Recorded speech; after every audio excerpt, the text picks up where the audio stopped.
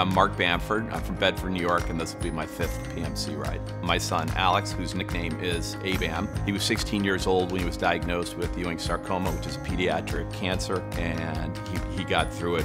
When anyone close to you is going through this, everyone looks for ways they can help. So I decided to put a team together in his honor. I'm proud that 15 to 20 people would take a weekend out of their lives to come support us. That's the thing that makes me proudest. Join WBZ in celebrating 40 years of the PMC.